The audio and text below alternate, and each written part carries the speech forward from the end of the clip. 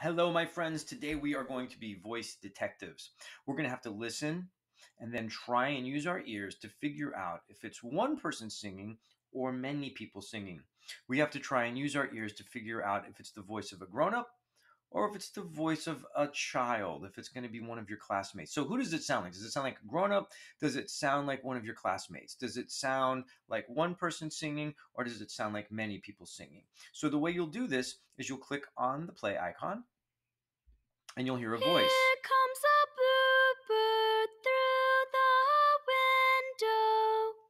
So you're going to be a voice detective. You're going to try and figure out that sounded to me like, yes, it was a young person singing all by herself.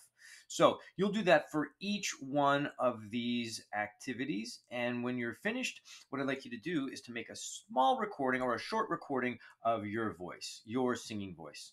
And that's it for this week. Have fun with that. Bye bye.